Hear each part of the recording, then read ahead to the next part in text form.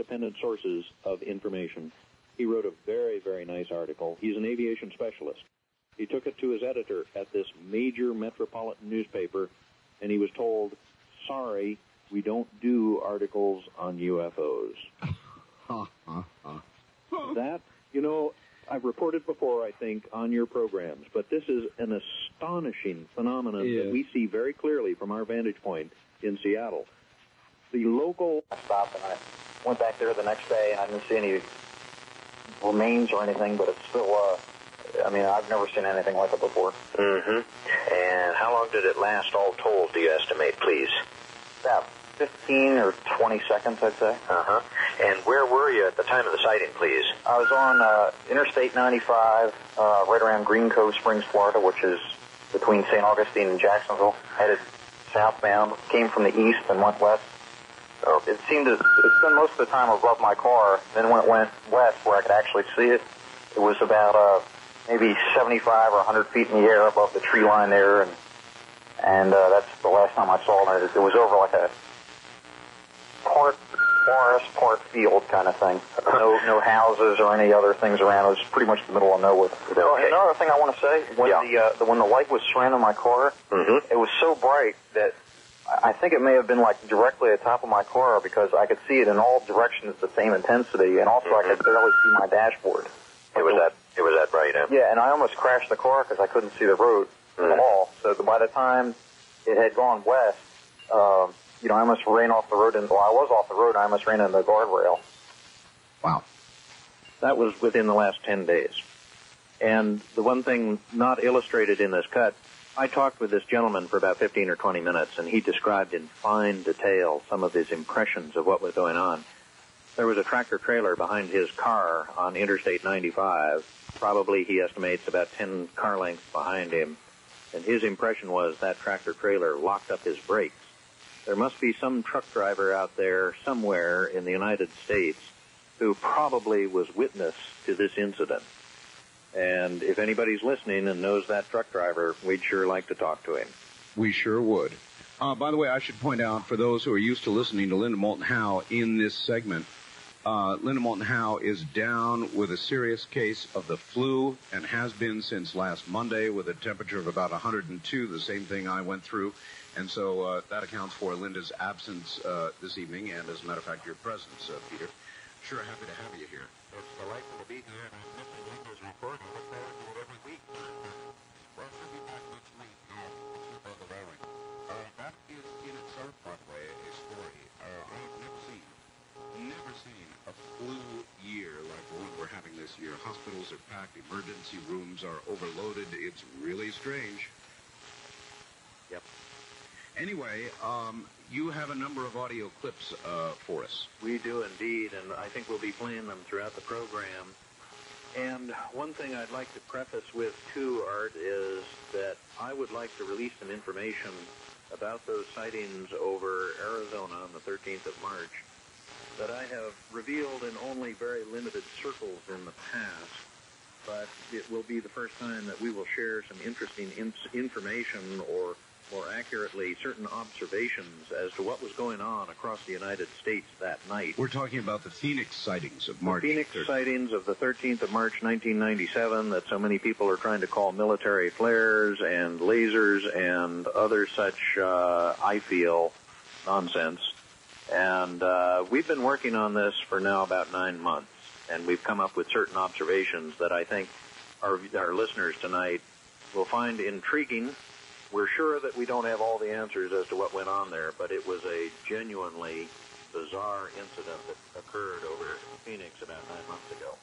Well, we'll be talking about that later on. All right.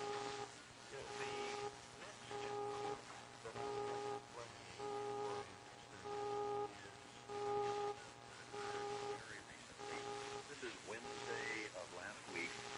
There was some kind of bizarre interaction between two young people up in Standish, Maine. It's now under investigation. In fact, I gather active investigation. It looks like a classic nighttime interaction between two young people and some very strange craft that was seen hovering over a lonesome highway, and there are many of them up in Maine.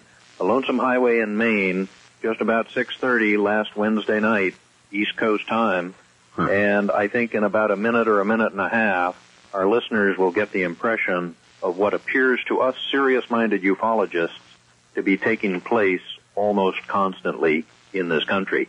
Let me play this cut, about, I think, a minute and 20 seconds. All right, I'll tell you what, Peter, I'm not sure we're going to have time for that.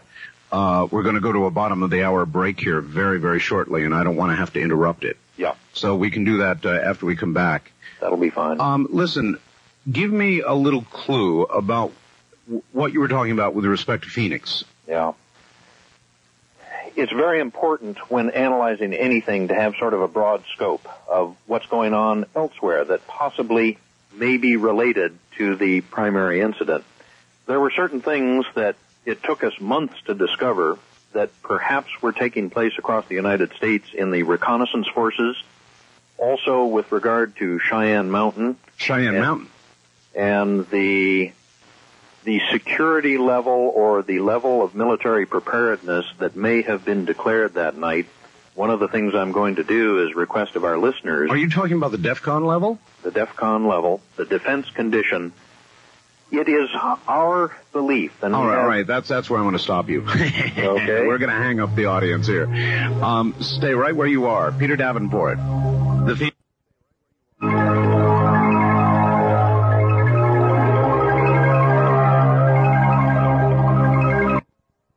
Was simultaneously going on at Cheyenne Mountain and elsewhere? We'll ask in a moment. And how to see them.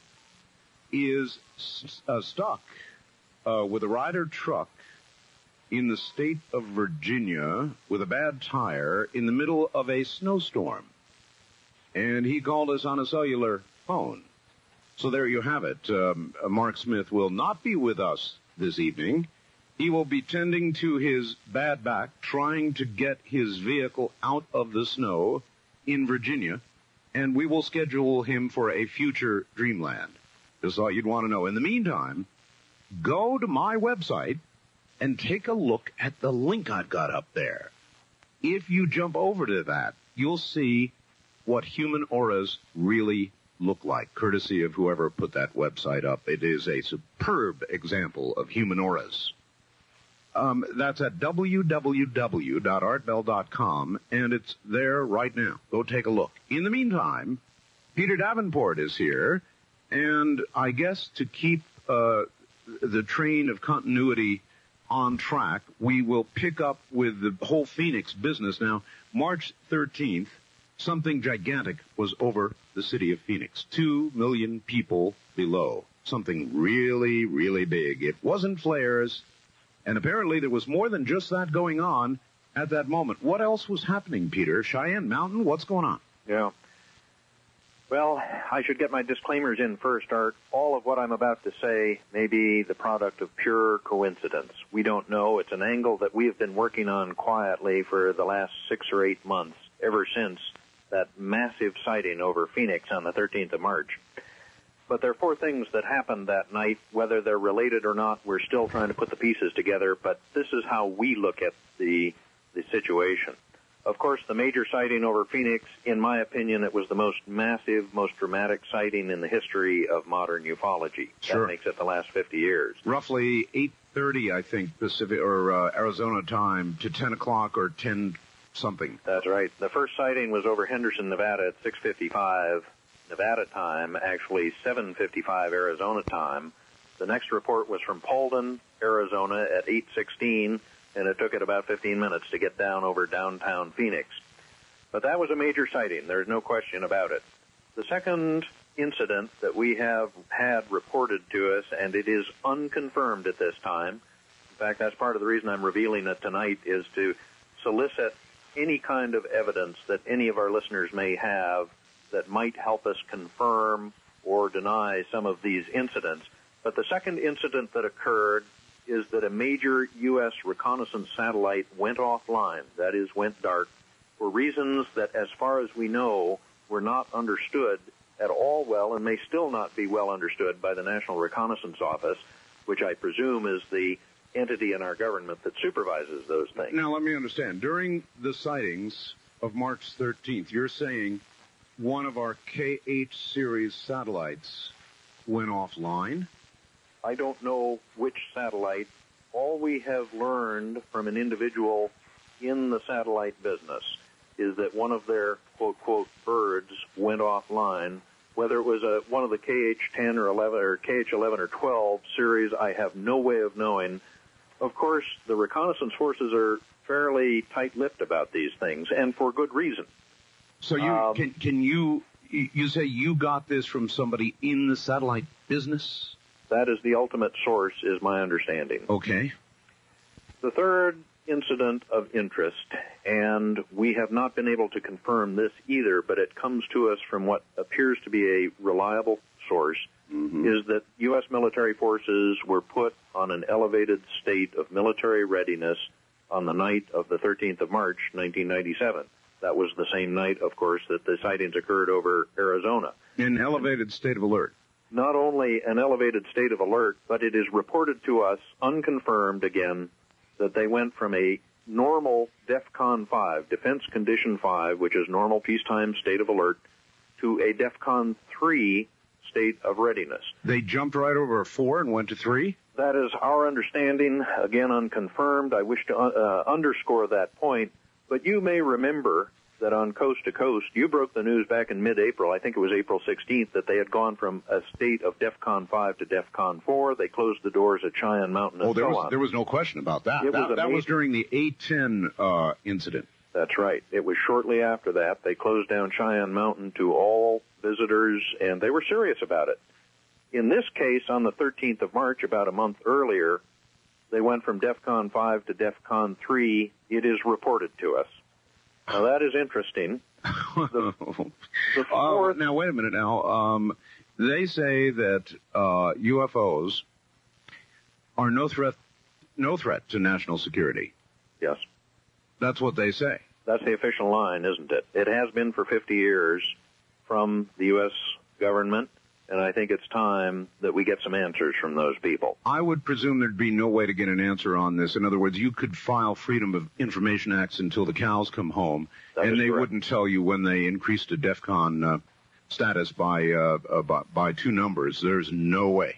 I've actually approached some senior people in the Air Force to ask whether, in fact, defense condition statuses are published publicly, and they guffawed.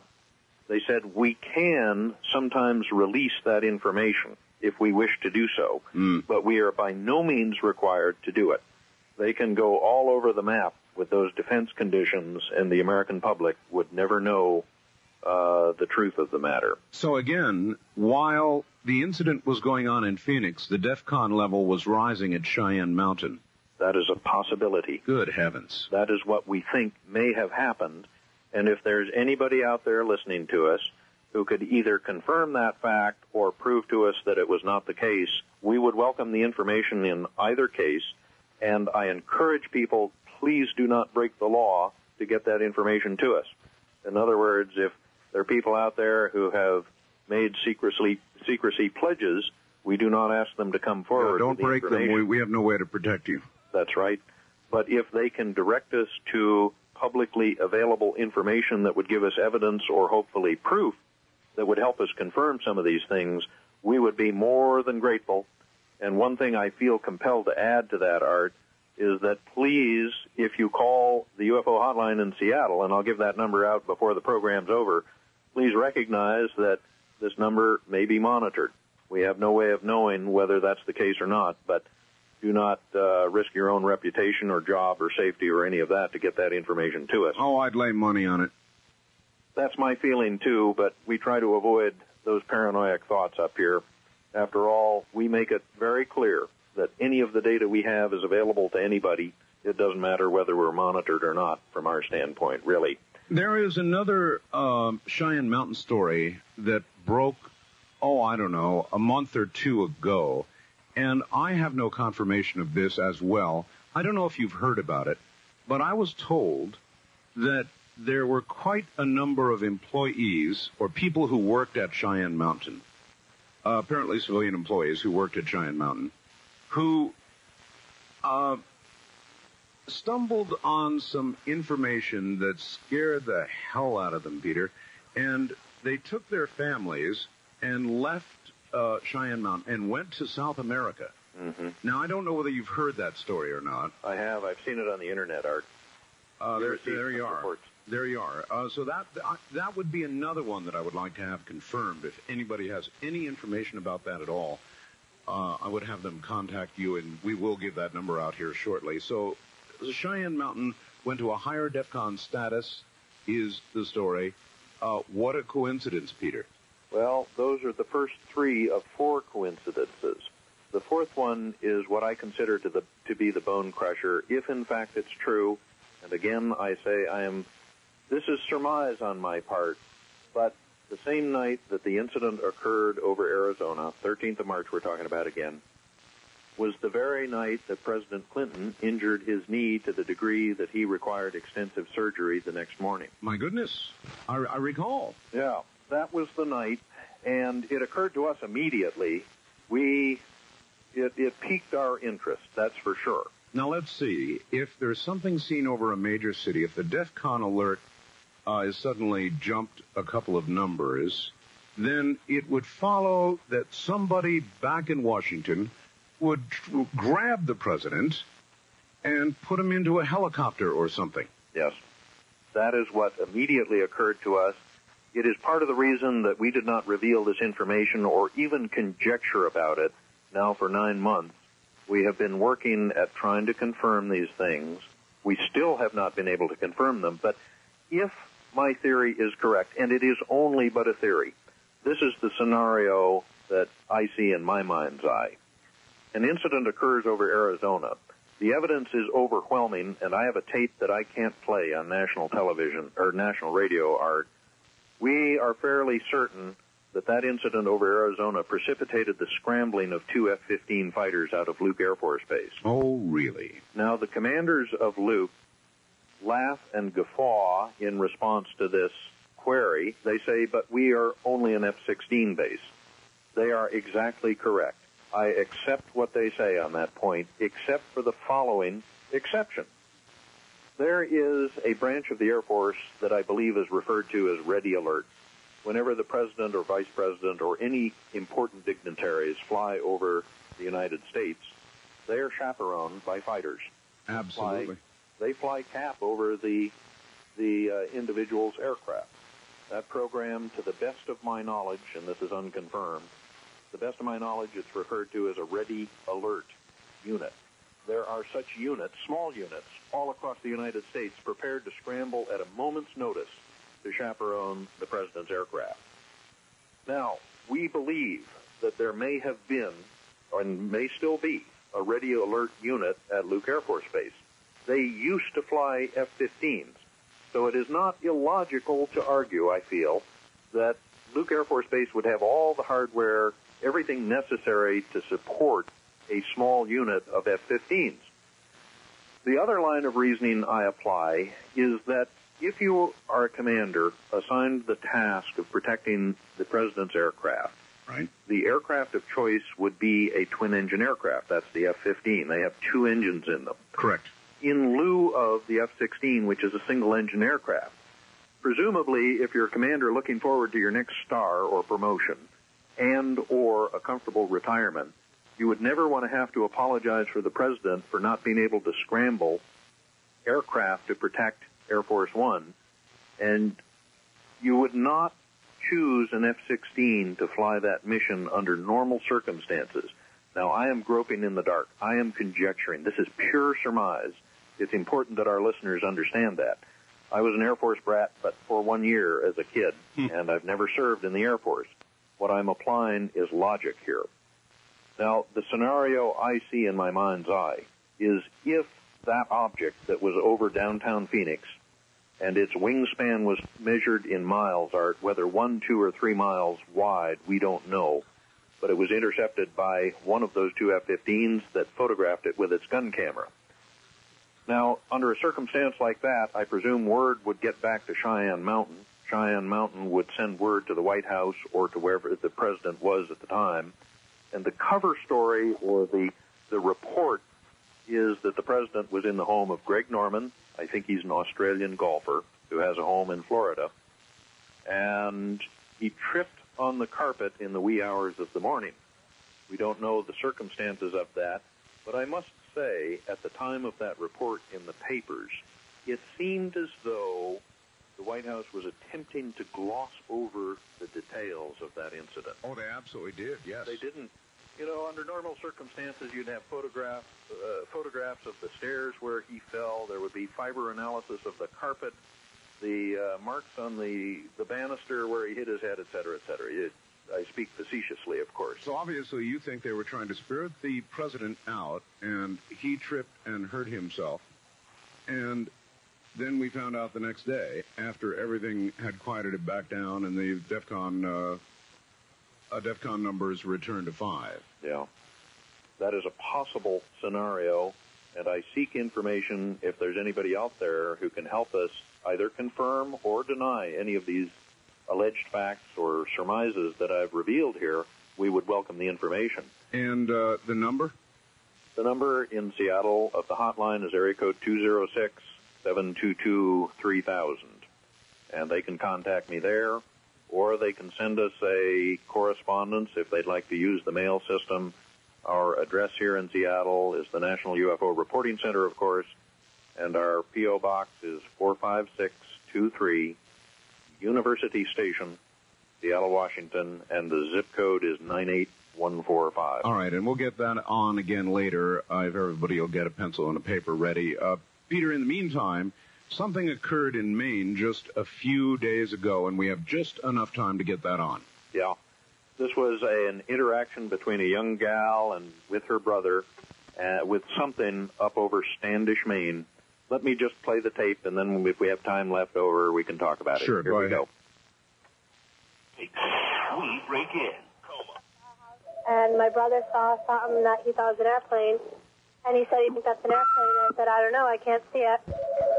And then we got there, like, it wasn't too high up in there. It looked like maybe 3 telephone poles up in there, and it wasn't moving. So I pulled over, put my hazards on, and looked up above me, and it looked like it was almost shaped like a square, like a diamond, but with a very vague, like maybe octagon thing around it. And then there was 4 bright white, yellowish, really bright lights on each corner. And then in the middle of it, there was a blinking red light.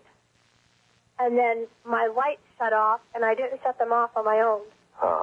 And then I got a really weird feeling, and I couldn't move. I was just staring at it, and then all of a sudden, all the lights went off, and then I blinked and looked over, and it had moved across the street over some trees because we had gotten out of the car to look at it, and the lights went out. So when I looked up again, it had moved because we thought it had gone away, and it was across the street, like way over with its lights on, but this time it was moving.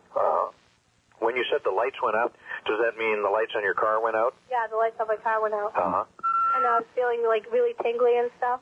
My insides were feeling like really tingly, and I couldn't move. And then, so we waited, watched it, and it was just like hovering like over us, just like not moving, just like swaying like side to side. And then the lights went off, so we thought it was gone. And then when we looked back up, it had gone across the street diagonally, but there was like no noise or nothing. And it was just like going. It was very odd. Okay. And that was 4 nights ago. How old was that young lady? That young lady is 17 years of age. She reports to us. She was with her, I believe, younger brother on Route 114 near Standish, Maine. Boy. That is out west of Portland, Maine, 20 miles from the New Hampshire border, straight north of Kennebunkport. And that was 4 nights ago. 4 nights. We have had about 4 or 5 reports similar to this since mid-December last month. From the same area or different areas? From all across the United States. All across the U.S.? Yep. This one, we had one from Ada, Oklahoma. I may play that tape later in the program. It's a pretty dramatic interaction between 2 young teenagers out near Ada, Oklahoma, and something that was directly above their tent. We're getting reports like this fairly frequently, Art. Formerly, in past years, they've been very rare, but they're coming in with a greater frequency, I will say, than has been the case in the past. Well, that's one of the questions I always ask, the frequency of these reports, and now you're saying they appear to be increasing. We've had a pulse of them in the recent past, that's for sure. Well, listen, what you've told me about the March 13th Phoenix business is big news, Peter. It's really big news. I feel that too, Art. So we'll see if we get some feedback. In the meantime, I'm going to play this incredible Michigan tape after the top of the hour, and we'll get back in touch with you into the next hour and take calls and play more recordings, all right? Very good. All right, take care. That's Peter Davenport, and he will be back with us after we play one of the most incredible recordings you will have ever heard. It's raw audio. Prepare your recorders. Get ready, because I've never heard anything like this in my life. You're going to have to listen carefully because it is raw. This is Dreamland. It essentially speaks for itself. It is raw audio of an encounter over Michigan that, as Peter said, thousands, tens of thousands of people saw and was seen on radar as well. I couldn't possibly impart it to you in any more of a dramatic manner than it is imparted on this tape. I will attempt to cover up names and addresses as they occur because I'm going to play the full tape. If you appreciate the epic, you're going to want to record what you're about to hear. In some cases, it's going to be difficult to hear. This is raw audio, and it speaks for itself. One center. This tape is made from the unaltered master tape. The date 3/8/94. The time 21:30 hours. Also recorded will be dispatch conversation with the National Weather Service personnel.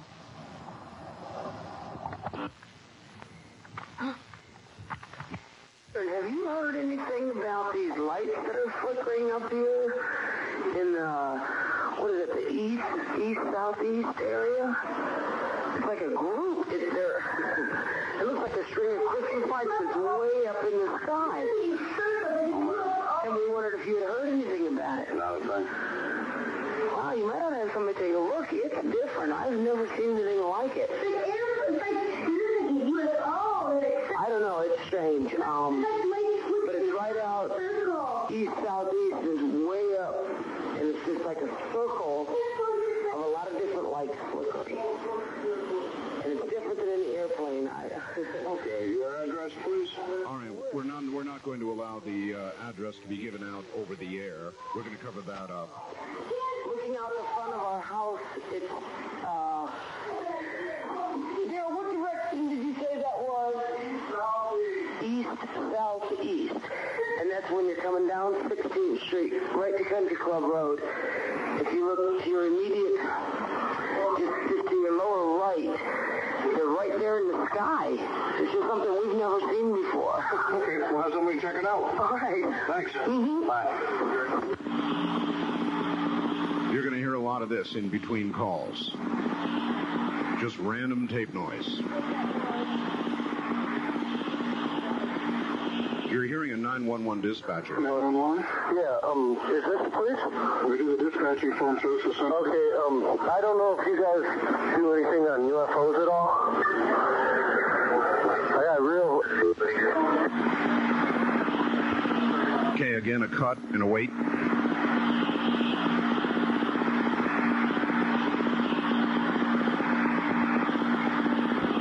Something's going up and down. Hold on. Excuse me? Okay, what do you have there, sir? There were at least 4 lights, and they were all flashing like, okay, they were the sequence. It was a kind of like a V, and there was 4 lights, and they were blinking back and forth. And there's no way, I mean, a plane's not that wide. And then it went down to 3 lights, and it started spinning around, like it was a circular motion. Then it started going up and down, and then it went to 2 lights, into the same thing, and now it's 1 and just spinning in a circle. Okay, what's your name? All right, we're going to cover that up as well. By now, the 911 dispatcher is becoming a believer. Okay, and you're at... 419 Stratford. All right, we're going to hold that too. Okay, we'll have somebody stop by and see you. Okay. Okay? Thank you. By now, he's wondering what's going on. Central Charlie 2-1, sending one down.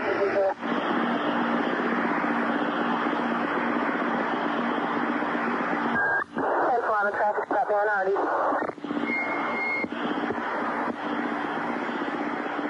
Now listen very carefully. 911, you guys busy? I call that's not a really emergency. We just called about the UFOs. They're out there.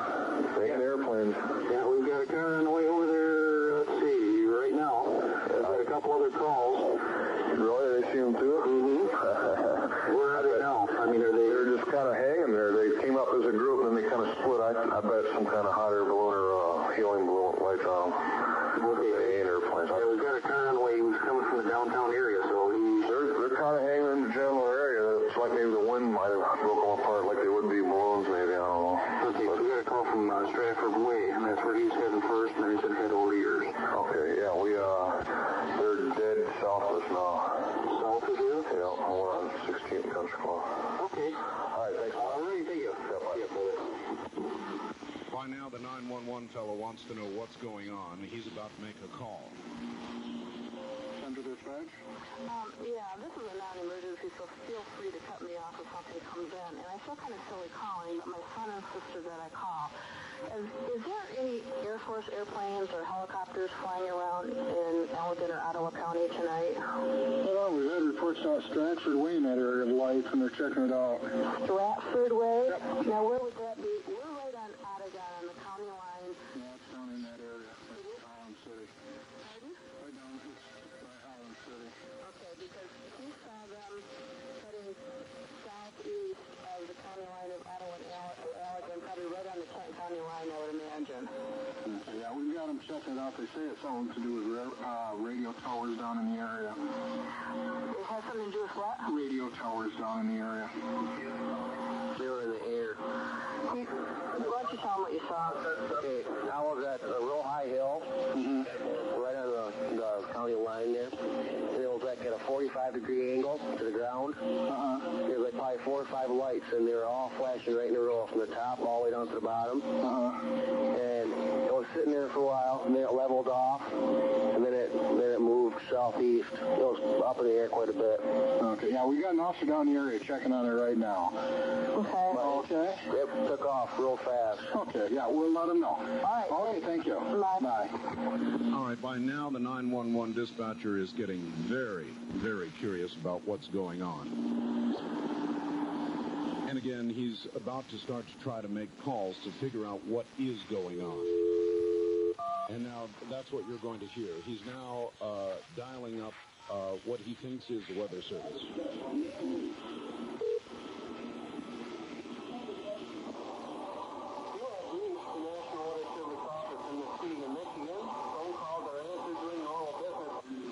So he decides that is not a good number, and so he's going to call a number where he can reach a human being. That's what you're listening to the 911 dispatcher. Here we go.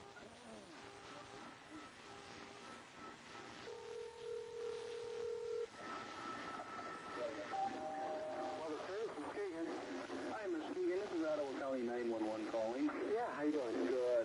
You guys have access to a radar there, don't you? Yes, we do. You do. You getting anything weird down in the southern Ottawa County area? Anything weird? Hold on for a second. Okay.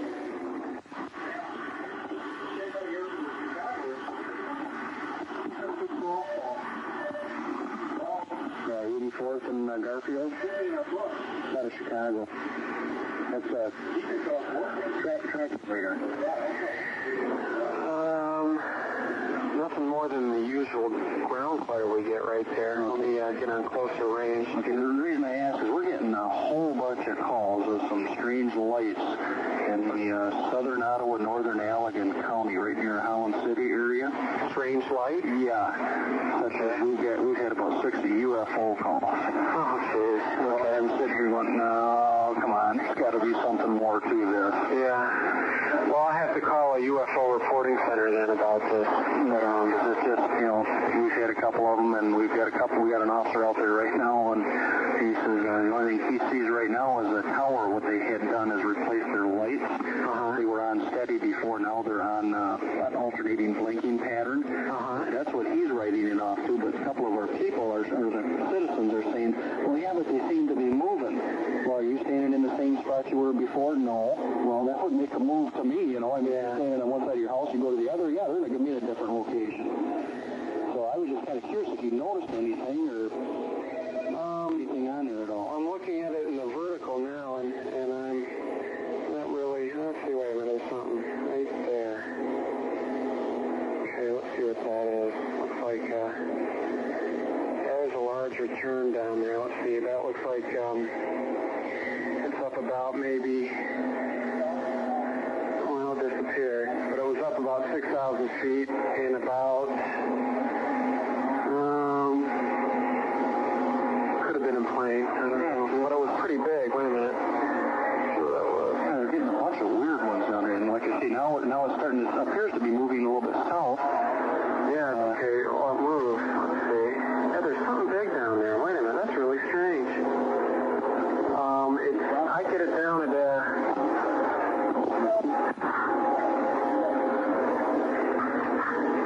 I'm getting it down around South Bend. No, wait a minute. I'm sorry. I looked at the wrong graph. Let's see.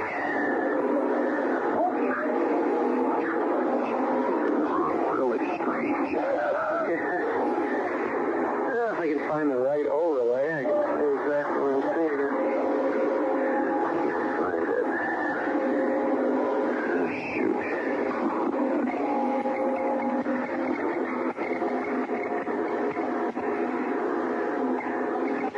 It's moving. I can see it moving, and it's just moved about,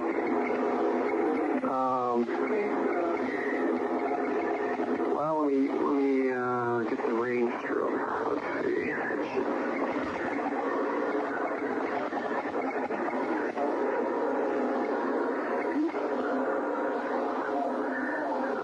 It looks like it's around 82 kilometers from me. It puts it down about, right down at the, right down near South Haven.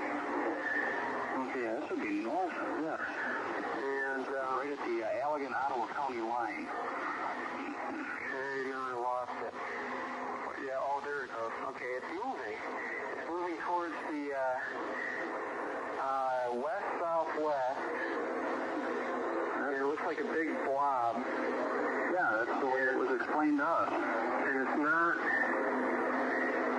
I think it's almost off the scope. Let me go to another... This is weird. Let me go to another... let's see.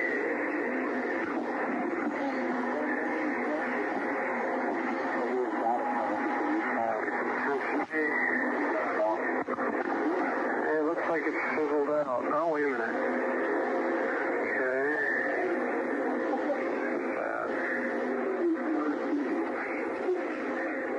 Yeah, it was up about 6,000 feet or so. And unless that was a... really seeing it. Okay. And I can't...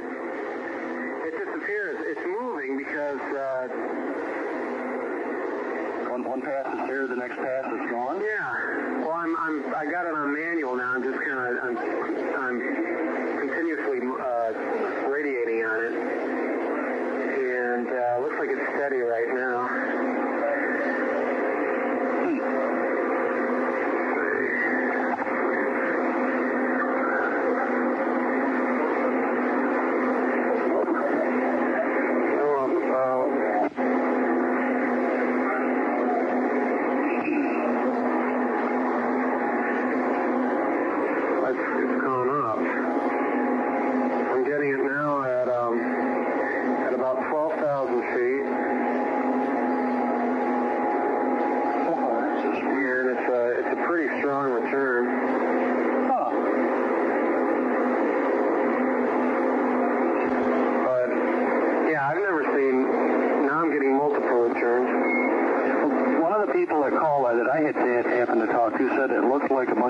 cylindrical objects. Well, oh my God, what is that? They were going together and coming apart. Yeah, there's three, and they're lengthwise. Now I'm getting three of them, and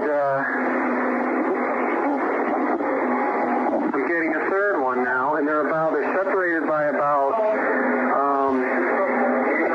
looks like about 5,000 feet in height, and about maybe,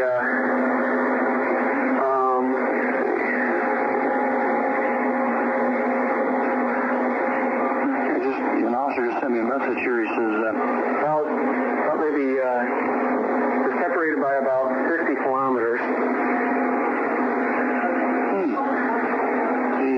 And they're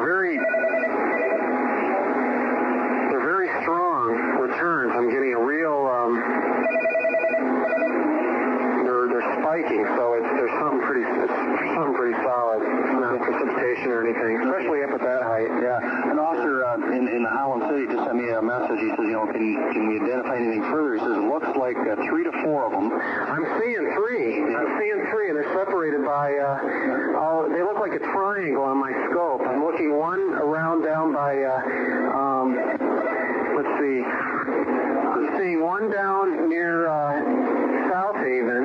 I'm seeing another one over Lake Michigan about northwest of Benton Harbor, and another one over, west of, or east of Benton Harbor, which would be near, looks like Decatur.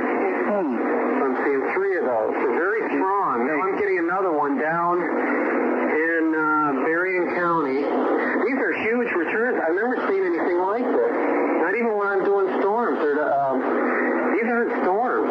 They're just popping up all over the place. This is strange, yeah, because the officer says it's green and red lights. It does not look like an airplane. Okay. They come together and then they separate, and they just keep doing this all the time. And you're seeing that? Yeah, I'm seeing 3 returns. They've moved positions now. South Haven looks like shed more light.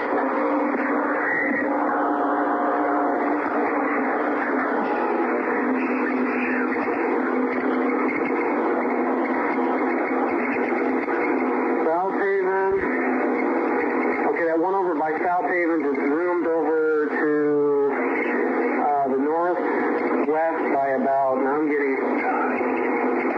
they changed positions again. One about 20 miles west of South Haven. Another one just above, looks like the Coloma, and the other one is just off the coast of Benton Harbor. Wow, this is weird. Okay, now that one near South Haven has moved. It's moving further out into Lake Michigan. I'm getting them up. Okay, it popped. Now I'm getting 4. No? Yeah, I got 4 for a while. Now I'm getting another one way down. I did for a little while. These are all up around about between 7,000 and 12,000 feet. Oh, this is strange. This is really weird. Yeah, it's, I don't know if it's some kind of energy or the radar is picking up something. I wish we had a picture of this, but I'm going to find out exactly where he sees them once. Yeah. Union 22, can you size objects? Are they south of you yet or right overhead?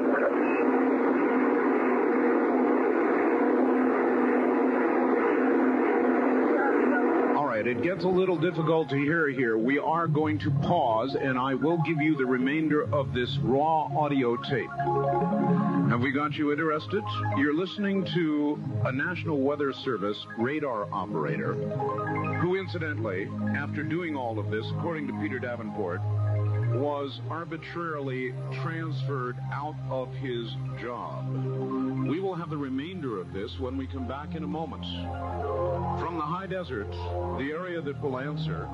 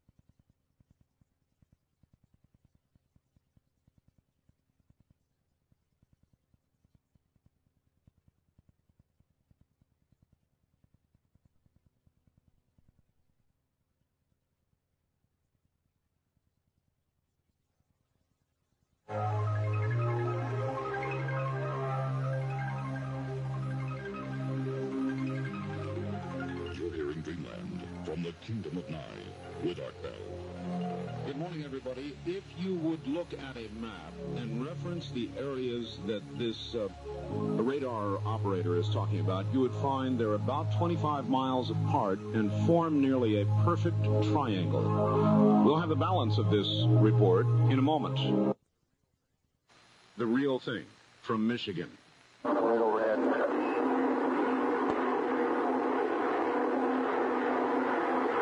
Listen carefully. Southwest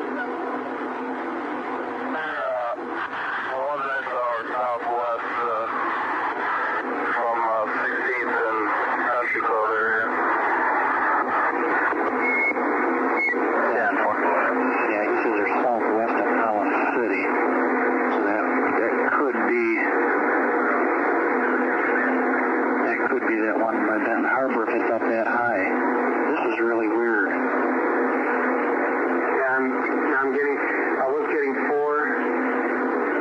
Okay, now they've moved position again. And I'm sweeping it back and forth in kind of like a triangle, just back and forth from where the beam is spotted towards Chicago, then I sweep it back toward maybe Fort Wayne. Mm-hmm. And each sweep, they'll be in the same position, and then all of a sudden they'll pop up somewhere else.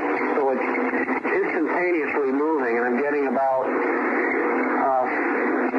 between 3 and 4 returns. And they look like, sweeping in the vertical, they look like very strong spikes. I'm getting, it's really weird.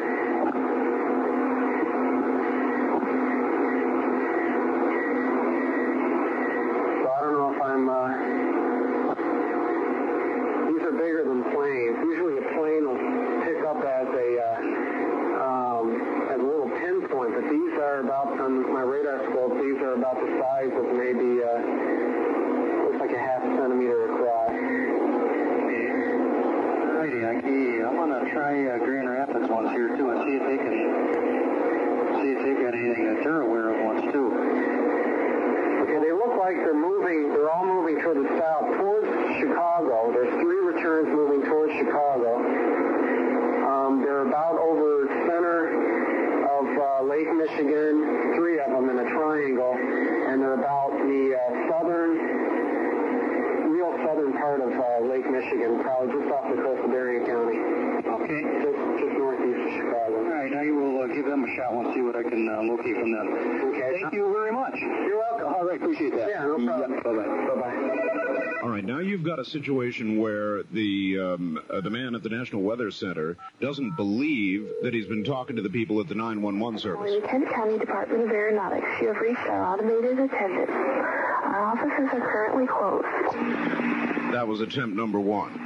Now, listen carefully. Dispatch? Yeah, this is the National Weather Service in Muskegon. I was calling to make sure that the person that called me was really a sheriff from out of a county and not a host. He was one of our dispatchers. Oh, okay. Calling about the... Right, we've been chasing them all over down that way.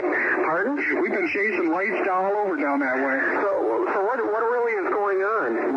No, I still got a car out in the area. Really? Can you hold on for a second? Sure. All right.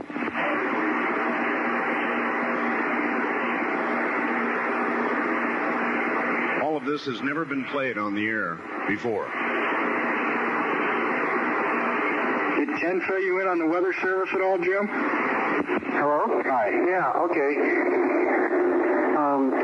So what were these things what do they look like? I don't know. We got a report of something going through the air with lights on it horizontally, 3 to 4 lights, going at a high rate of speed up and down and all over the sky. And I bet we've had 5 or 6 calls. Right. And they've all been in the South Holland area. South Holland? Yep, from South Holland down to Overijssel, down in that area. Overijssel? Right. And what color were the lights? I didn't really get what color they were.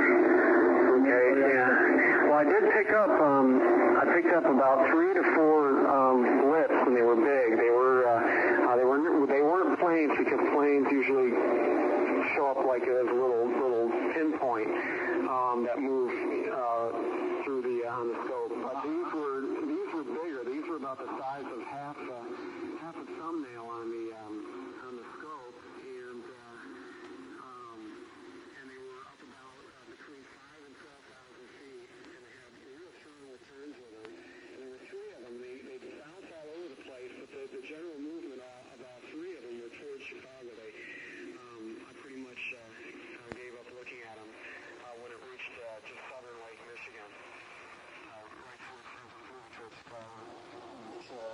I did see something, and I've never seen anything like that before.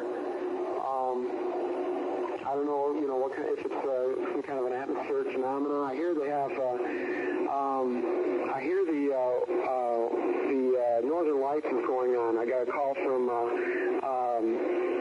Manson saying that the Northern Lights are really dancing around, really bright. Oh, really? Yeah, so. Okay. Well, they're stating, I think it seems to me like the last one, instead of moving like to the southeast from Holland towards Allegan County. To the southeast. Up to the left, I'm south. That's what I was seeing actually move towards Chicago. Great. I wish we had a recording of what I could see. Yeah. Well, actually, there's some blips showing up on the computer part, and this is being recorded, so good. There is going to be a recording of this, so if they can, you might be able to see a movement on this if we can play this back. So. Okay. All right, well, if we get any more, we'll let you know also. Okay, please do. Okay. Thanks a lot. Thank you. Bye-bye. All right, there you go, ladies and gentlemen. That has never been heard in totality before. And as I said at the beginning, I think that it pretty well speaks for itself. So I will have no further comment, and you can absorb it. Hopefully you got to record it. There is one other little item that I would like to play for you. You heard earlier tonight, you heard Peter suggest that the Air Force does not put up aircraft to go chase UFOs. That may not be totally correct. And I offer you the following that was sent to me to be able to play on the air, and I did once before. The following is a recording, again, a raw recording from Edwards Air Force Base in California. It was a night they were seeing things. Listen carefully. Pretty fast. You can see his movement, maybe. And he's coming from north to south. North to south? Right. North to south at this time from Edwards? Right. He's blinking red. I have another red light and green light combination in sight moving very rapidly over the field at this time. I'm going to check with my RAPCON to see if they have any movement in that area.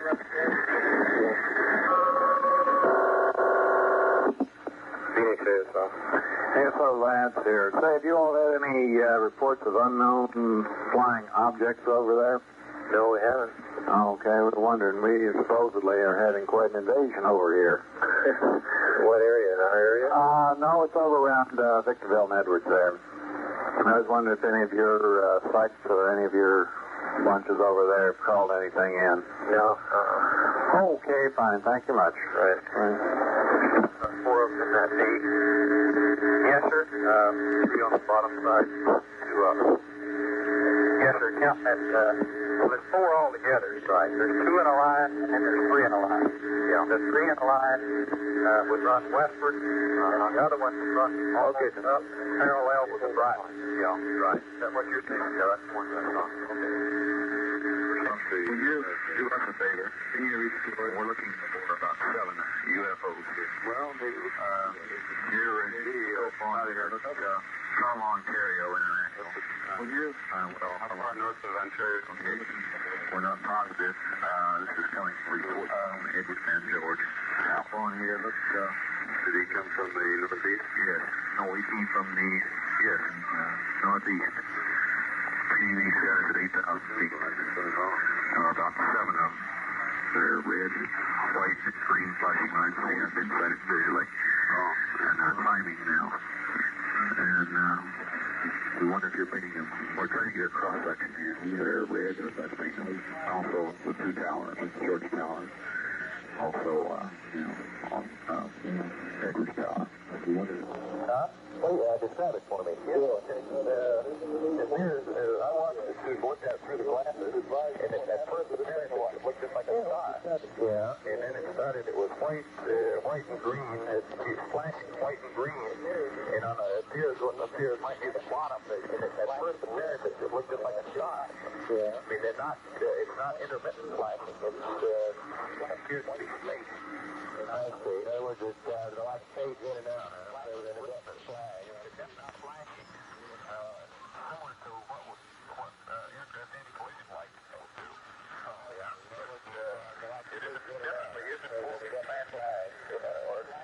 I sent an interceptor. Listen carefully. Let's go to our house manager around here. Let's see if we can dig up something. It's definitely changed his color from white to red, or white to green, and red. The red flash is strong enough to block out the rest of it for the naked eye. So it appears to be white color from white to green to red. Can you get any form out of the thing, what it looks like? I haven't checked it. It appears to move a lot closer to it. The red thing with the glasses. Is it getting brighter or what? Is it getting brighter?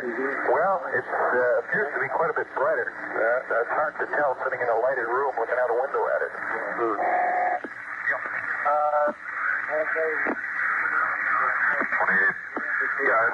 This is the chief controller. Dreamland Helium.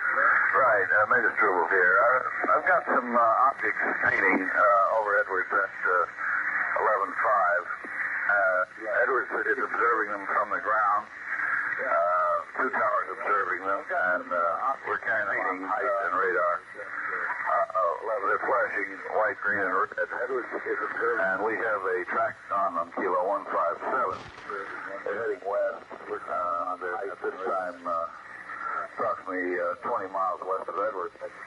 At 11:05, there was we talked to Center. They didn't have anything on it, but heading west through the area at 14 grand. And he had no joy on them. Center queried the bird. Let's see, I'm holding them now with the bird that flew through the area, 50 miles west of Edwards. 50 west. Yeah. Now, talk to the sergeant, the UFO people at Edwards. The first place, I should tell you that Norton UFO referred this back to Edwards as being in their area. The lieutenant is the UFO responsible officer in bed, 3 miles away. The sergeant doesn't have any authority except just to report to us. They haven't requested a scramble or anything. My question would be then, do you want us to shake this lieutenant out of the pad and see if he wants to request? Edwards said they had no capability based out going up and looking. Now we're painting loud up there and everybody's seeing it. So, do you think we ought to check this lieutenant out of the pad and see if he wants to request we go up and take a look? It might be... Well, they haven't raised him yet, huh? They haven't called him? Well, I told them to hold off until I talk to you. The sergeant's reluctant to call him until he feels like he needs to because it's being 3 o'clock in the morning. Yeah. If you have such a good paint and everything on him, I think it'd be worthwhile if you give him a call. Yeah, that's my feeling, too. Right. And then if he... in that area, you know... If he should request a scramble, we could probably take one of the guard birds, the one who douches up that thing. Yeah, that should be okay. Yeah. Right. Okay. All right, there you are. All I give in here is Special 13 for unsafe target.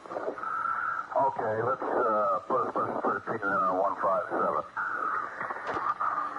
Oh, 157. All Gator? Right, thank you. And so they scrambled and went up and took a look, and that's what occurred at Edwards. So if you have any question in your mind about whether or not the Air Force does respond to things that it sees when it paints them with radar, there you are. All right, well, that has been quite an hour, and I hope many of you out there who are skeptical are sitting there at the moment sort of shaking your head side to side in a bit of wonderment. Once again, from Seattle, Washington, here is Peter Davenport. Peter? Hi, Art. Hi. Stirring tapes. Really interesting stuff. I have a lot of responses. I've heard these tapes before, of course, in past months and years. But it is proof positive, I feel, that the Air Force clearly addresses the UFO phenomenon seriously. Indeed. And they send hardware out to look at it from time to time. Indeed. No question about it. That would have been the case, certainly over Edwards. I imagine, as you pointed out earlier, it was probably the case when they had the Phoenix sightings here not long ago. That's my suspicion. That's for sure. I understand that while I was playing those tapes, you were taking a UFO report simultaneously. That is correct. which underscores just how busy we can get here on certain occasions. But a person who's listening to us in the Sacramento area just called in to report what he and I believe his wife saw while they drove north on I-5 near Walnut Grove or near Sacramento, generally in the Sacramento area, yesterday morning, Saturday morning, the 31st of January, 1998. Right. They saw an object. As they were driving north on I-5, they saw an object approaching from their right, from the eastern sky at 5:45 in the morning, and they report that they saw the object, which looked like one of these orange street lamps that you see from time to time, descend into a community near Walnut Grove, California. Really? We are now, or Elk Grove, California, Elk Grove, California. The object, I'm not going to share with our listeners quite yet what the reported shape of the object was, because if there are any other reports out there, we'd like to get them from those people, from the observers, witnesses. Without tainting what they might report. Yeah, we try not to contaminate incoming data, of course. But it underscores the fact that this is taking place all the time. The Michigan tape, of course, pops one theory, one myth, that these sightings don't occur on radar, one. Number two, they don't occur around populated areas. Many of our listeners may not know where Holland, Michigan is, but it's right, as you pointed out, perhaps right on the eastern shore of Lake Michigan, directly northeast of Chicago, sort of directly east of Milwaukee. And that's right in an area where aircraft coming from the east to land at O'Hare are beginning their descent into the Chicago area. And I think they cited altitudes of between 6,000 and 11,000 feet. That's intermixed with, no doubt, many aircraft, the crews of which may have seen those objects 4 years ago. It would be interesting to have some of the control tower tapes. Yes. That would run simultaneously with this as well. No question about it. I mean, that man watched these objects, well, for how long? For about 30 or 40 minutes we sat here and we listened to the fellow say, look, there they are. Yeah. Oh, my God, look at them. Now there's four of them, and they would go, and then they would suddenly reappear miles and miles and miles farther on. They could cover tens of miles, apparently, in a very, very short period of time. A couple brief stories. One, our center here, my predecessor, Robert Gribble, played a significant role in alerting people out in Michigan as to what was going on. They had taken one call, and Bob Gribble quickly called the state director of Michigan, who in turn, I believe, alerted the National Weather Service rather than the FAA. The FAA does not have much discretionary radar, is my understanding, but the National Weather Service does. They can turn on a radar and direct it or focus it in any direction. So they call the right people. Yeah, and that's part of the reason that people were alerted to this.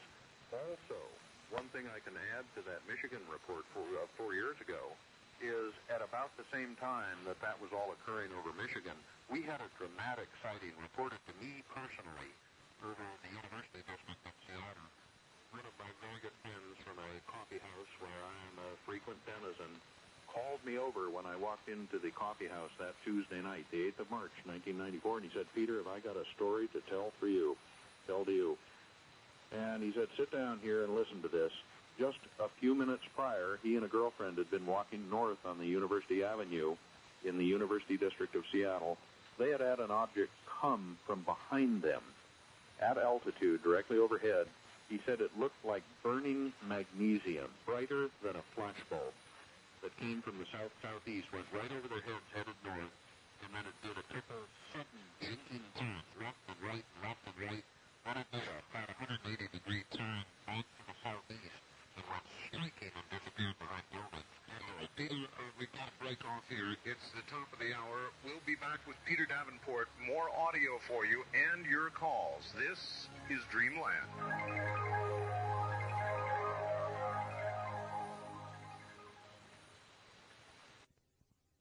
On Friday morning, my wife and I were on our way home to Bakersfield from Las Vegas. We went through your town of Pahrump, a lot bigger than I thought it would be.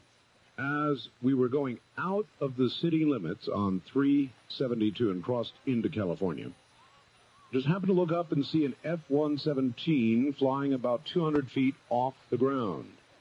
It was coming from the southwest, crossed the road above us, moved off to the northeast, just to the north of Pahrump. It was flying so slow, perhaps 200 miles an hour at best, and so quiet I couldn't hear it from our van running. Well, better get. Great show tonight. Bob listening to KERN in Bakersfield. Once again from Seattle, Washington, and the UFO Reporting Center, here is Peter Davenport. Peter? Yeah, I'm here. Okay, I know you've got a number of audio clips for us, which I would like to get on the air, and I would also like to take some calls this hour. So whatever you've got, lay it on us. We've got some buttes tonight, you're right. And let me say, while you were receiving that fax, I just took a call over the hotline. In fact, I'd prefer people didn't call us tonight because we're live and we can't take UFO reports while we're on the radio. But took a report from a gentleman who called from South Westminster, California, who was reporting his sighting within the last day or two. I don't know the exact date yet. But let's go on to the next audio cut I have. This was made just about 2 years ago. It comes from Michigan. I don't mean to pick on those folks tonight. We seem to be coming down hard on them. But a lot of people think that UFOs are not seen from aircraft or near commercial aircraft. I would like to play for our listeners tonight about a 2-minute and 15-second audio cut of a conversation I had with a commuter pilot from the state of Michigan, from Saginaw, I believe. And we'll leave to our listeners' discretion what this man may have bumped into over Saginaw, Michigan. This was on the 27th of February, 1996, just about 2 years ago. Let me play what he had to report. He and his co-pilot and a plane load of passengers saw about 16,000 feet above Michigan 2 years ago. Here we go. Okay. What'd you see? We were between layers of clouds. There was a layer at about 3,500 feet, which was tops. Couldn't see any lights from any city. We went through Cleveland and Detroit. You couldn't see anything. We were in the clear at 16,000 feet. There was another layer, I'd say about 20,000 feet above us. You couldn't see the moon. Mm-hmm. So we were definitely, you couldn't see any light out from us, nothing else. Mm-hmm. I'd say, now Cleveland would have this better than I would. I'd reckon we were about 90 miles out of Saginaw, Michigan. And out of nowhere, it just appeared this big, bright, white light right in front of us. And, you know, I was concerned that it was going to hit us. You know, I just figured it was another airplane, and we just, all of a sudden, it turned on its lights, and there it was. It was airborne because we asked for lower, because, I mean, this was at the same altitude as we were, so I wanted to get lower. So we started to go lower. I descended through 9,500 feet, and I was looking at it, and it was above us. Cleveland was trying to get an altitude and location report, and I said, I believe something on the tape said, I said it was about 10,000 feet. And I said, I will guarantee you it is airborne. Well, we were cleared down to 4,000 feet at that time. And I started to level off. And I looked up, and it was right in our window again. And when it would jump, it was a matter of less than a second. It was over there. But you could see like a, I don't know, flash. Like a, I don't know. Just a little trail of the path it took. You know, if it was just myself and my first officer that saw it, to be honest with you, I probably wouldn't have said nothing. I probably would have told him to keep his mouth shut because I'm not getting into all this stuff. But other aircraft saw it at the same time when I did. There was a Northwest commuter that saw it, and another private airplane, puffball, and then around it, like a ring of. And the first officer I was flying with, we couldn't even depict the color. It was just fluorescent swirl of bright light. Bright, different light. It wasn't like a red or green, nothing. A fluorescent swirl? Fluorescent swirl of white light. Later in the conversation with this pilot, he described it as a frisbee-looking object with lights around the periphery of it. We heard him say that it could streak out, leaving a streak of light in the atmosphere, and then it would streak back, so it was right on the nose of his aircraft. He requested clearance to descend. He was at 16,000 feet between layers, flying to the northwest over Saginaw, Michigan. He got clearance to descend. He put the nose of the aircraft down. They went through, they hit the tops of overcast below them at 3,000 feet after having descended about 10,000 feet. He didn't know what was going to happen in those clouds. When he came out the bottoms of those clouds, the object was gone, fortunately. Anybody who can sit out in the audience tonight and listen to all of this and not understand that this planet is being visited, I think has a closed mind, Peter. That is my impression, too, Art.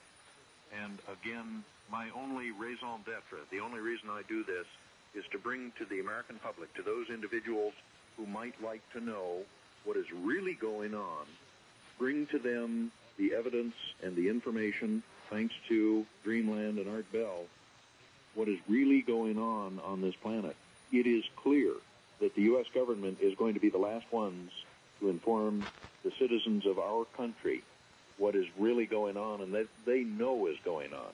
After my meeting with representatives of the federal government just about 7 months ago, I know that they are aware of this. Actually, you didn't tell the Dreamland audience about that. You had two representatives of the government who came to see you and identified themselves and said essentially what to... Well, if I said two, I erred. I'm not sure I've ever identified the number of people with whom I met back in May of 1997. Okay. And we did not meet in Seattle. This was a meeting on the East Coast. They called me in April. They said, we believe that the National UFO Reporting Center may have information that we could find useful. And the principal focus of their interest at that time was TWA 800. They said, we've been to some 400 websites or so. We've settled on yours as perhaps having the information that we're looking for. They said, we prefer not to be identified. We do not want the press knocking on our door. Can you meet under those terms? We said, yes, we can. We prefer openness, but if somebody has a need for discretion, we will honor that. That is our policy.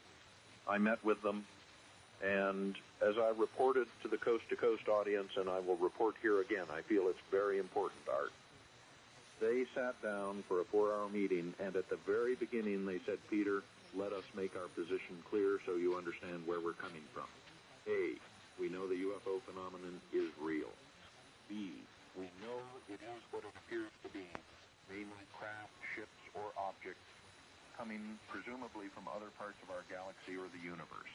And C, we are a little bit worried about it. That is the reason we're meeting with you. A little bit worried about it. Yes.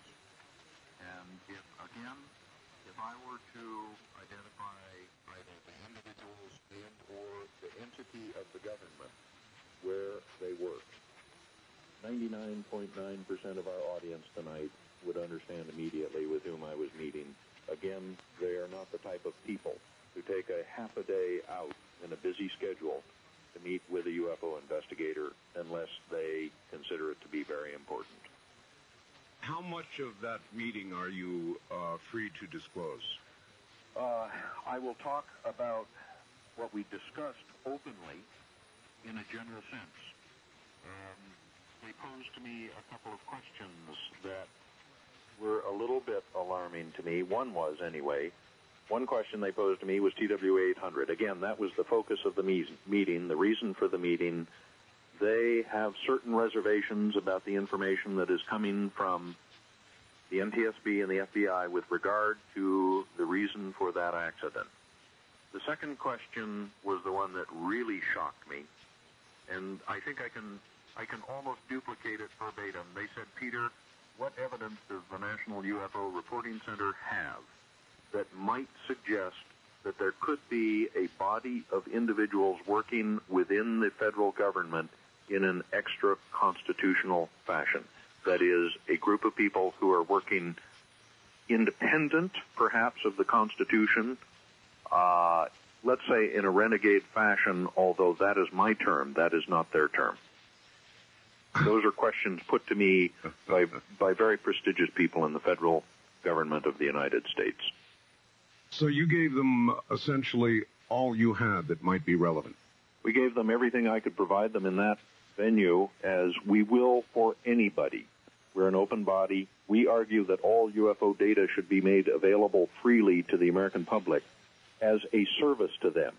In a sense, Art, I believe that we, the National UFO Reporting Center, and the hundreds and hundreds of other serious-minded UFO investigators and organizations across the country serve as a sentry, if you will, to the American people. We have a responsibility, as no doubt you, Art Bell, feel to your listeners and the American public, to get this information out to people such that they may assess for themselves, with hopefully factual and objective data, what may be going on right over our heads or under our noses.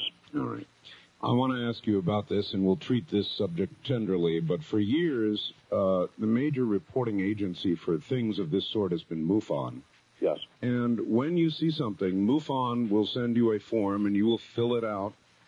I've done it. I had one tremendous sighting of my own, as you well know. I remember two of them, actually. And that's right. But one really major one with the triangle. Mm-hmm. And I filled out a MUFON report and sent it in, and never heard another word. Now, you're very public. You're on my program. You're on, I presume, other programs from time to time.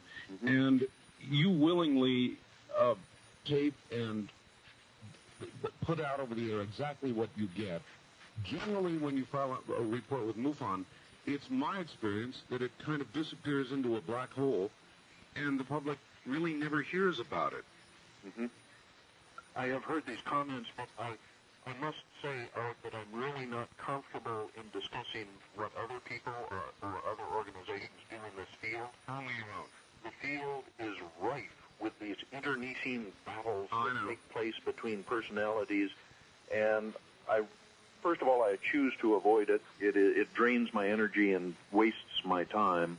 Number two, I feel this is perhaps not the proper venue for airing dirty laundry, if there would be any in this case. It may be just a matter of bureaucracy, Peter. In other words, your organization is small, fast, reactive. MUFON is rather large and has a nationwide bureaucracy. They have done a tremendous service. Walt Andrus in particular. I've interviewed him a number of times, Peter. Decades of his life to see to it that information is collected, that an organization is built.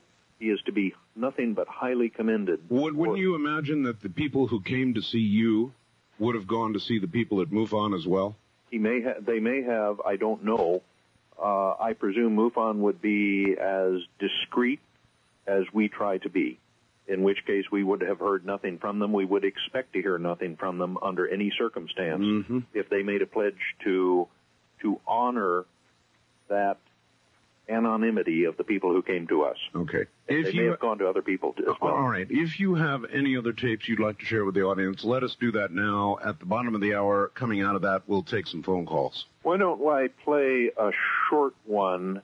A lot of people think that these UFOs do not appear in settled areas, let's say. Let me play a short tape. I think it's only about a minute or a minute and a half. A report we got from a young woman just a mile north of downtown Seattle, that in which she reports what she saw on the 2nd of January, Friday night. Here we go. All right. Okay, sure.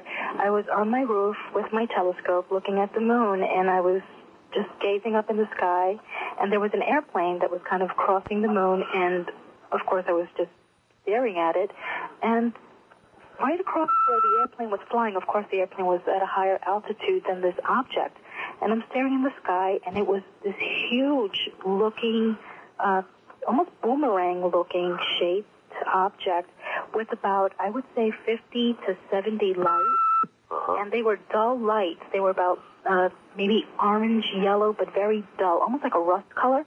And they weren't flashing, and it was just kind of moving very slow across the sky. And it was going towards, I would say it was going east. Maybe not east, I would say east. And it was just kind of moving really slow, and then it kind of went over this golf course that was just built around my area. And it's a really very illuminated golf course, and when it got to the lights, it just kind of disappeared. I couldn't see the lights anymore. That was a mile south of downtown Seattle. Boy. I must say that we received but one report on this. This is not confirmation of the event. And this young woman was very sincere, very bright. As you can hear, she's very eloquent. Obviously. And she was out testing a new telescope that her boyfriend had given her for Christmas. And if it were not for hundreds of other reports that the UFO Reporting Center here in Seattle has received, much like this. In fact, we got a doozy of a report from England in response to the Coast to Coast program Thursday night, or Wednesday night. Really? Very, very similar in appearance to what this young woman just described in this audio cut. And we are getting reports of those things from all over the country, in fact, from around the world now, thanks to the Internet and thanks to the Art Bell programs. This appears to be happening with, I would say, from my standpoint, an alarming frequency. All right. I want to do as I did the other night, and I want to tell everybody in the audience that your organization is a volunteer organization. It's a nonprofit organization. It's an organization that operates on a severe shoestring.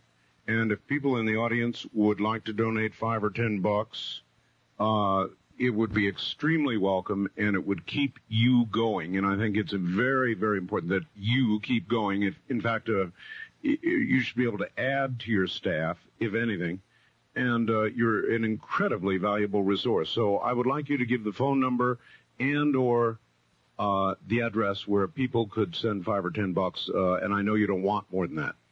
That is correct from the standpoint of independence, and it's terribly kind of your Art to mention that issue.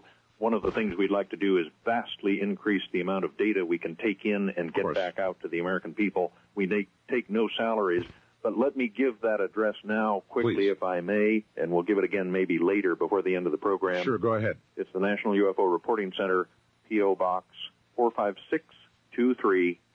Next line is University Station. That's a post office in Seattle, and it's Seattle, Washington, and the zip code is 98145. And I am terribly grateful to not only you, but to those many people who have now sent very modest contributions to us. That's going to allow us to do a great deal more work. I understand. Once again, the National UFO Reporting Center, P.O. Box 45623, University Station, Seattle, Washington. And what's the zip code, please? The zip code is 98145. 98145. Very good. All right, hold tight, Peter. We're at the bottom of the hour. We're going to come back. If you have any more tape reports, we'll get those out and then go to the phones. How's that? We do have some. All right. Stay right where you are. I'm Art Bell. This is Dreamland. You from Jerry Glass, the State Section Director of MUFON in Riverside County, California. Okay. He says, let me say on the outset, Peter Davenport buys the official story, but many within MUFON do not. On April 9th, Dr. Stephen Greer was holding hearings in Washington, D.C. An A-10 was missing, Heaven's Gate debacle was taking place, Cheyenne Mountain was closed down. At the same time, an airliner traveling from Alaska to San Francisco spotted a gigantic UFO. It was sighted from the ground. A GOES-9 satellite picked up and photographed a UFO purported to be 25 miles in length. The satellite photo, later said to be a computer glitch. However, it was picked up on the satellite's 5 different sensors, including heat-seeking. Therefore, it could not have been an illusion.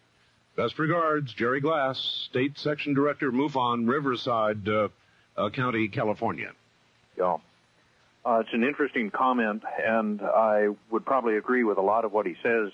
I believe at this stage, Art, that the news that we broke over your program may have been in error on the GOES-9 satellite. I talked to the very engineer who built the satellite, who was quite familiar with the data telemetry system, and I am satisfied tentatively that that engineer knew exactly what he was talking about, and we stand corrected by what he has shared with us. It looks as though that was a data drop.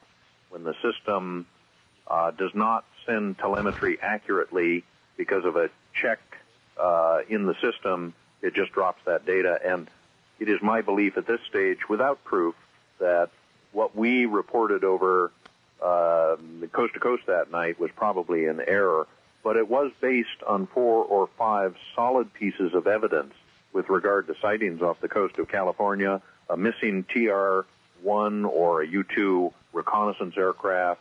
Whether that's confirmed or not, I don't know, but I don't believe one was lost. I'm not sure. But, yeah, he makes, the writer of that fax makes some very good points.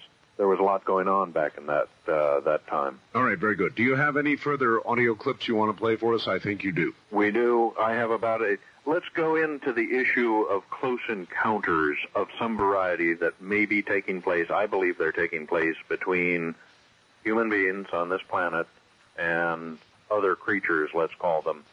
What I'm going to play is actually in honor of Linda Howe. She's the one who investigated this.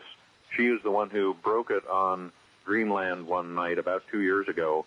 This is a short, I think it's about a 2-minute clip of a very, very strange interaction that took place near Doylestown, Pennsylvania, just north of Philadelphia. A lot of people think still that these sightings are not occurring over major metropolitan areas, and many people still think that those meteors are meteors. Let's play a clip, about 2 minutes, of what happened to a young fellow just north of Doylestown. I think he's on Route 313 out of Doylestown. Here we go. All right. What happened? Well, okay. This is the best I can describe it. I was driving my van east on route. I wrote it all down. I was driving my van east on Route 313 in Bedminster Township, Pennsylvania. Where is that roughly, east or west? It's southeast Pennsylvania. Okay. It's near Doylestown, Pennsylvania. Okay. And it was approximately 2:30 a.m. Yeah. First thing I saw was 3 shooting stars, one right after the other. They were very, very bright. Like the brightest I'd seen. They were right in front of me. They were off in the sky in the distance. So I just thought, cool, shooting stars. Yeah. Didn't think a whole lot of it. I was driving down the road. It was like 2 or 3 minutes after that. They were bluish green in color. I was driving my truck when all of a sudden the engine in my truck turned off. The lights came on in my truck. I was going down a hill, a steep hill. But the truck stopped. It stopped kind of abruptly, but my body wasn't thrown forward into the windshield or anything. Everything just stopped. I don't know how else to describe this except I felt something move through my truck. Really? You ever go to a rock and roll concert? Years ago, yes. Okay. You ever see one of these laser beams they shoot out across the Oh, yeah, sure. Okay. It felt like that, but only it wasn't some. I may seem a little hysterical right now. I'm sorry. I'm sure. I know they're upsetting. It can be upsetting experiences. Well, what freaked me out was after that happened, after I felt something pass through the truck, I couldn't move my body. I went to turn my ignition. The first thing I thought was, my truck started, and I went to turn at first I reached up and I turned my ignition key, and nothing happened. I mean, it didn't click, it didn't anything. The truck was on the hill, it was stopped dead. Then I felt this thing that I can only describe that way. There's no color to it. That's the only way I can describe it. And I couldn't move my hand. I went to turn the key and I couldn't move my hand. I wasn't scared or anything at the time. I was perfectly calm. Yeah. I don't know. I guess maybe I was in shock or something. That was 2 years ago, Doylestown, Pennsylvania, and we have many reports like this. It's not just 1 or 2 or a handful, Art. We have many reports like this. This gentleman, whom we just listened to, sounded very sincere to me. We could hear the alarm, perhaps even the shock in his voice. This call came in about 1 o'clock in the morning, about 4 o'clock his time. He could not go to sleep after this incident. I'm not surprised the government's knocking on your door. Yeah. It's certainly taking place, and again, I think it's imperative that the American people understand this. This incident, by the way, occurred just 2 days before that incident over Saginaw, Michigan, the tape that we played just before the break. These were very close to one another. This was the night of the 24th or 25th of February 1996, and that incident with the commuter airliner occurred on the 27th of February 1996. Whether there's any correlation between these two incidents or not, I can only guess. But it's taking place. One short addendum to that incident over Saginaw with the commuter airliner, a major newspaper article was written by the largest newspaper, by a journalist at the largest newspaper in Ohio. I don't know that we have to name names here. But he wrote an elegant article. He talked to the pilot. He somehow obtained an early copy, an unofficial copy, of the radio communication between that aircraft and the FAA in both Cleveland and elsewhere. Really? It was handled by several centers. The journalist listened to the tapes. He talked to the pilot. He talked to the